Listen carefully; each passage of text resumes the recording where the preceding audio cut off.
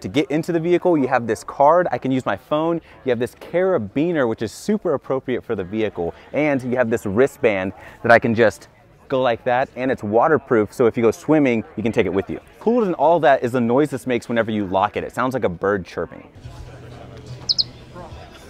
But the coolest part is this. This is the camp kitchen. This is about a $5,000 option. It slides in and out of the gear tunnel. It's gonna have an induction burner that runs off the truck's battery. You're gonna have an area here to rest things like your spoons. You have this cover for your sink, which also doubles as a cutting board. I can use my nozzle to wash my dishes. You're gonna have a USB right here. You're going to have an area here to hang your spoons, a bottle opener. You're actually going to have all of your utensils. You have things like cups. You're gonna have all of your other utensils at the top. Everything is lined in cork so that it doesn't rattle around whenever you're off-roading. One of my favorite parts is this coffee grinder and kettle so you can make pour overs on the go.